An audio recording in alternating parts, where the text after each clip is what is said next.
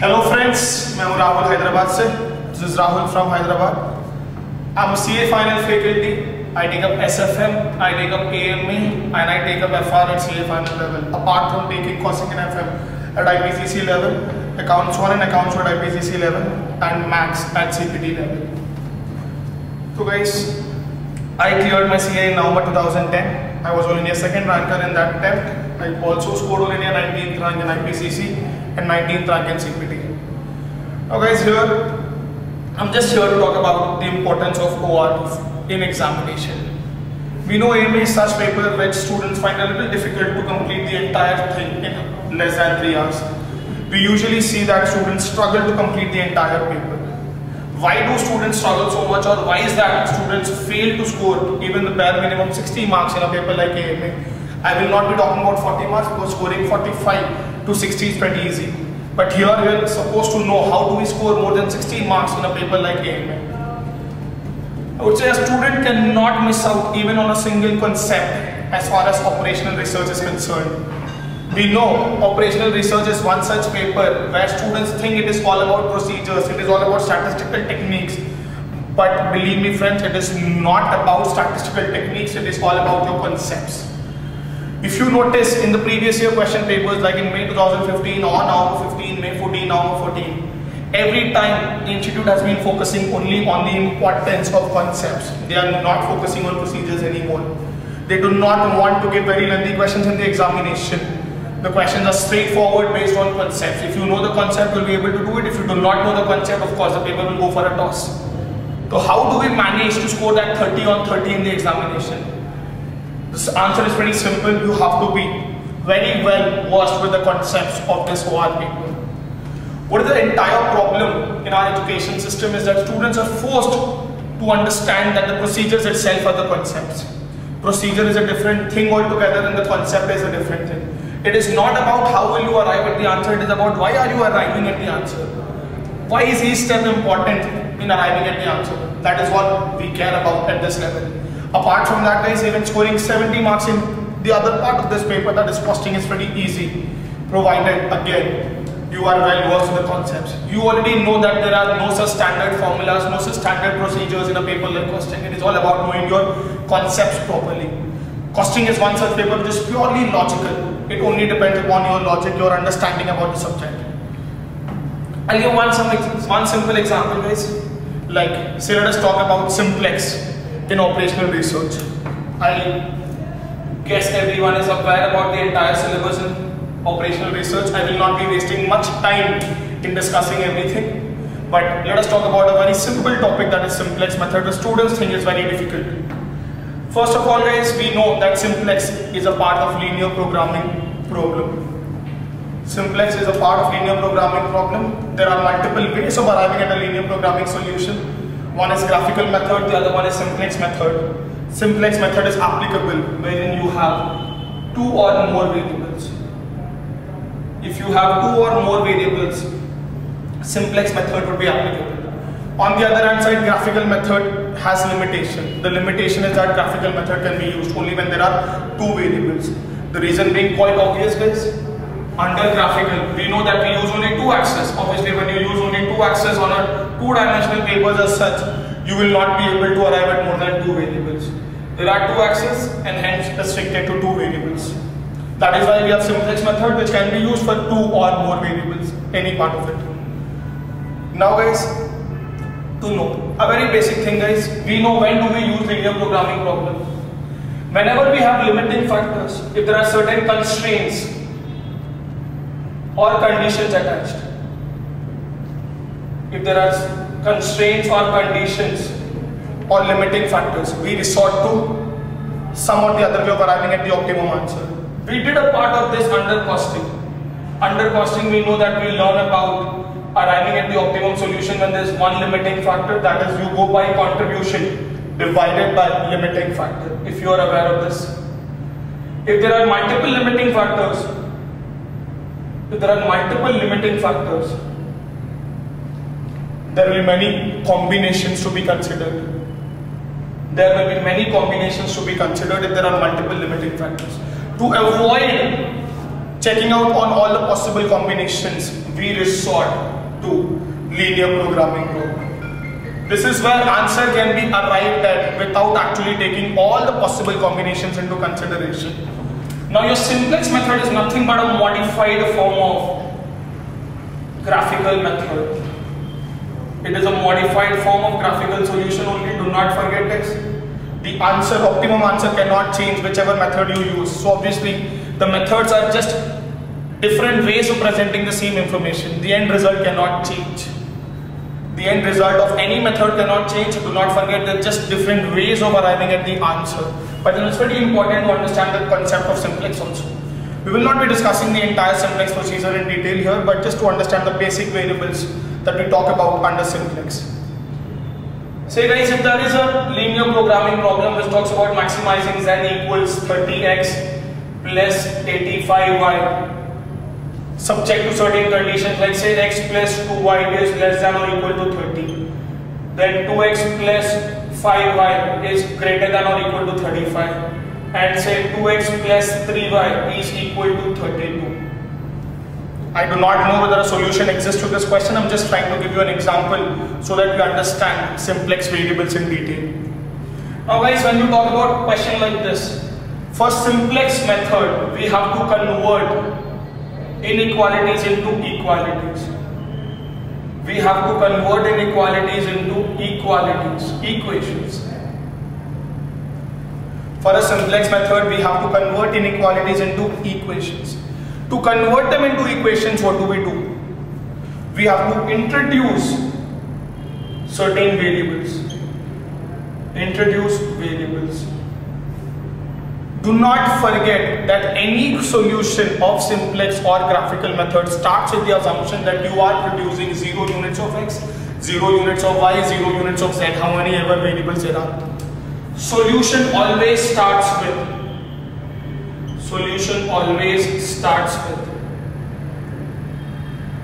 zero units.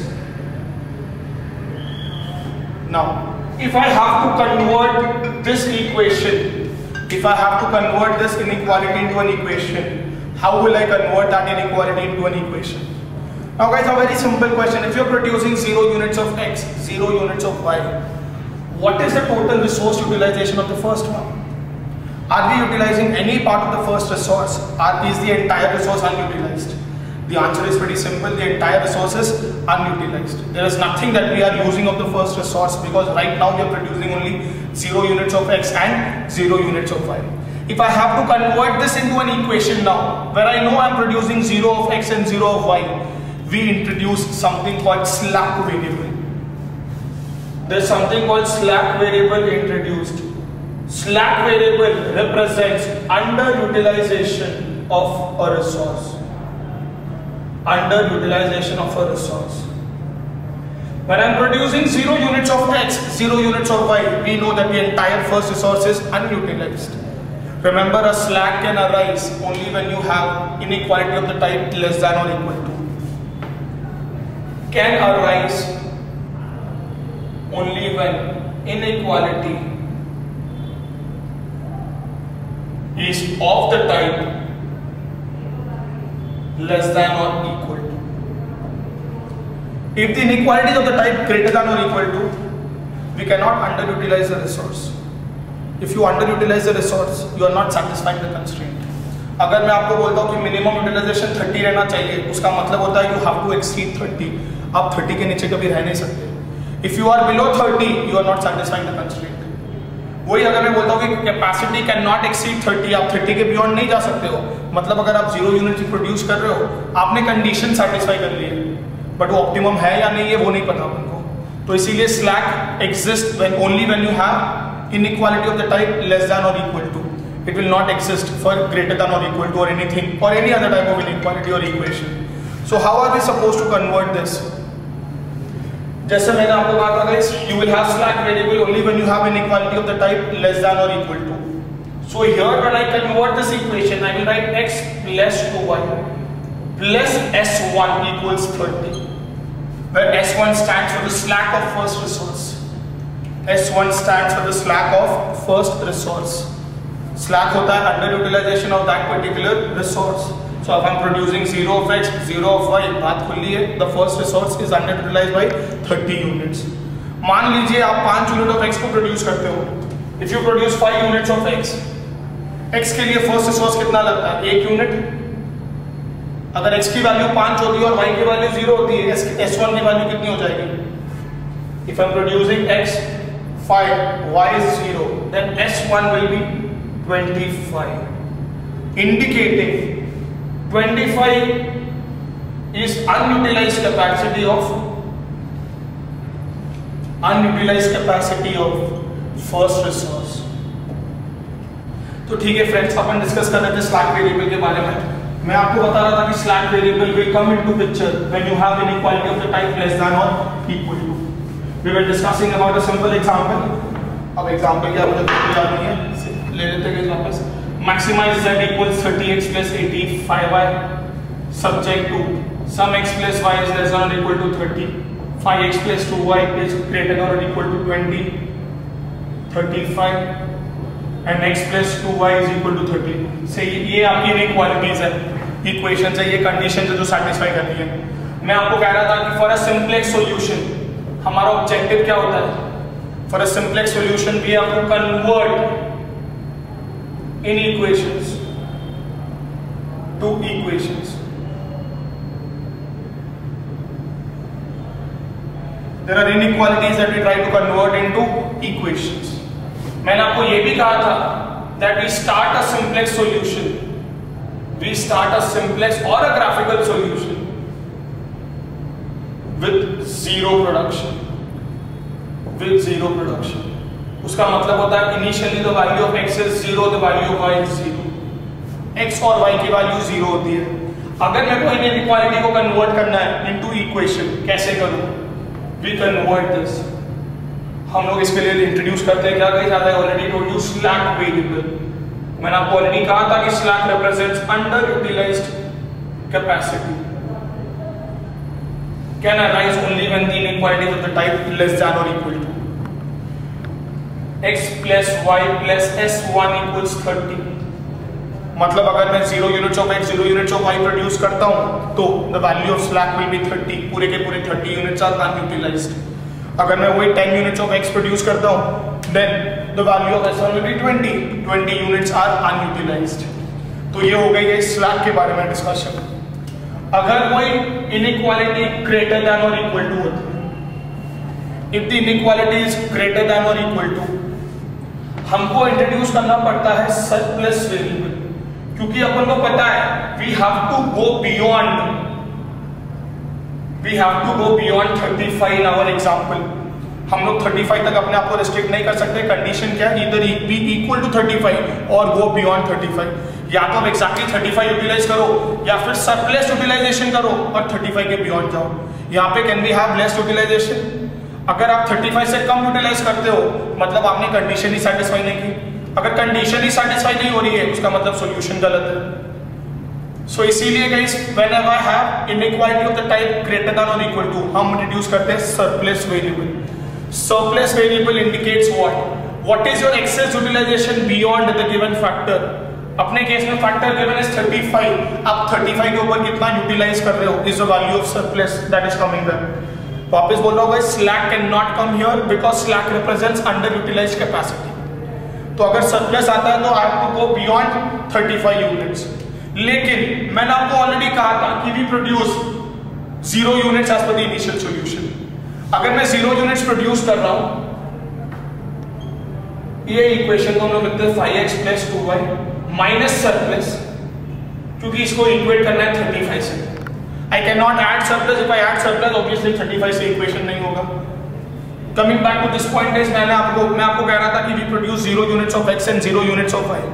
अगर मैं 0 units of x produce कर रहा हूं 0 यूनिट्स ऑफ y प्रोड्यूस कर रहा हूं, बट ऑब्वियस है कि स्टार्टिंग में सरप्लस यूटिलाइजेशन आ नहीं रहा है. If you produce initially 0 of x and 0 of y, what will happen because of this? There is no surplus utilization. Surplus utilization will come only when you produce. Surplus utilization will arise when we produce when we produce or when we utilize more than 35. So for the purpose of initial solution,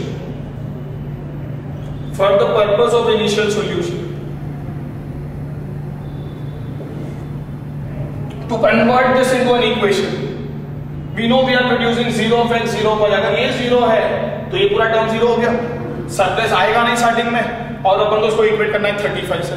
So to purpose of initial solution, we introduce artificial variable. Artificial variable का कोई मतलब नहीं होता है. It is only introduced for the limited purpose of starting your simplex solution. अगर artificial variable आपके final answer में भी remain होता है, मतलब you did not satisfy the condition. The moment you exceed 35, आपका artificial variable 0 हो जाएगा and surplus variable picture. The moment you exceed 35 units, artificial variable will come down to 0 and surplus variable will come into picture. And once surplus variable is coming into picture, that obvious you have satisfied the constraint. अगर surplus नहीं भी आता है, make sure that artificial variable is going out. अगर artificial variable बाहर जा रहा है और surplus नहीं आ रहा है, उसका मतलब होता है आप exactly 35 units utilize कर रहे हो, ना ही कम कर रहे हो ना ही ज्यादा कर रहे हो. अगर कम कर रहे हो तो artificial variable रहेगा, अगर ज्यादा कर रहे हो तो surplus variable रहेगा. और अगर artificial variable रहता है मतलब आपने condition satisfy नहीं की है. अगर आप condition satisfy नहीं कर रहे हो तो obviously solution is not correct. तो guys एक simple बात, अगर inequality greater than or equal to होती है तो we have to introduce two variables. एक तो होता है surplus variable और एक तो होता है artificial variable. Surplus variable talks about utilizing the capacity beyond 35, and because you're producing 0 of x and 0 of y, we also have to make sure that the initial equation is satisfied. For that we introduce artificial variable. ये हो गई greater than or equal to बात, जहां पे अपन दोनों surplus और artificial variable introduce करते हैं. अगर वही अपने पास सिर्फ equal to constraint है, if I have only equal to, यहां पे ना ही मैं कम यूटिलाइज कर सकता हूं ना ही ज्यादा कर सकता हूं. I cannot utilize less or I cannot utilize more. मतलब क्या, ना ही स्लैक आ सकता है ना ही सरप्लस आ सकता है. स्लैक तभी आएगा अगर आप कम यूटिलाइज कर सकते हो, सरप्लस तभी आएगा जब आप ज्यादा यूटिलाइज कर सकते हो. यहाँ पे ना ही आप कम यूटिलाइज कर सकते हो ना ही ज्यादा यूटिलाइज कर सकते हो. You have to make sure that you exactly utilise equal to 32. लेकिन इनिशियली वापस वही बात बोलूंगा, 0 यूनिट्स ऑफ एक्स प्रोड्यूस कर रहे हैं, 0 यूनिट्स ऑफ वाई प्रोड्यूस कर रहे हैं. अब ना ही स्लैक आएगा ना ही सरप्लस आएगा, फिर इसको इक्वेशन में कैसे कन्वर्ट करें? क्योंकि अगर मैं यहाँ पे 0 + 0 लिखूं तो मेरे को पता है 0 इज नॉट इक्वल टू 32. इसीलिए अगर अपन को इक्वल टू आता है तो अपन लिमिटेड पर्पस के लिए सिर्फ आर्टिफिशियल वेरिएबल इंट्रोड्यूस करते हैं. For the limited purpose of all this, we introduce artificial variable, and that is only the inequalities of the type equal to. वापस बोल देते हो कि सिंपल टर्म्स में अगर लेस देन और इक्वल टू है उसका मतलब होता है अपन यूटिलाइज कम कर सकते हैं. अगर कम कर सकते हैं तो अपन स्लैक इंट्रोड्यूस करेंगे. अगर ग्रेटर देन और इक्वल टू है मतलब अपन ज्यादा इंट्रोड्यूस कर सकते हैं, ज्यादा यूटिलाइज कर सकते हैं. अगर ज्यादा यूटिलाइज कर सकते हैं तो सरप्लस आएगा. लेकिन क्योंकि इनिशियल सॉल्यूशन 0 यूनिट से शुरू करते हैं, अपन को आर्टिफिशियल वेरिएबल इंट्रोड्यूस करना पड़ेगा. अगर कंस्ट्रेंट इक्वल टू टाइप का है मतलब ना ही अपन कम यूज कर सकते हैं ना ही ज्यादा कर सकते हैं. अगर ना ही कम ना ही ज्यादा कर सकते हैं तो we will introduce only artificial variable. ये था guys regarding a very small introduction about your artificial and other variables. So if you have very this thing, these are the only variables. इसके आगे डिस्कशन बहुत है guys. अपन को ये भी जानना है कि इनके कॉस्ट कोएफिशिएंट्स क्या रहेंगे, सिंप्लेक्स कैसा चलेगा कैसे नहीं चलेगा. This was just to give you a brief idea as to what is the importance of understanding concept. It is not that Simplex is a Greek and Latin term or Greek and Latin subject जो किसी को समझ में नहीं आएगा. Simplex is so simple that if you understand the concept, you can start playing with the subject. Subject को समझने की कोशिश करो guys, 100 में से 100 आएंगे. This is what you should be concentrating on. Now guys, अभी के लिए इतना ही. बाकी के लिए I'll see if I can update more sessions. Or else मेरी classes पुणे में शुरू हो रही है on 22nd of this month, that is 22nd of June. Hope to see you there. Thank you so much.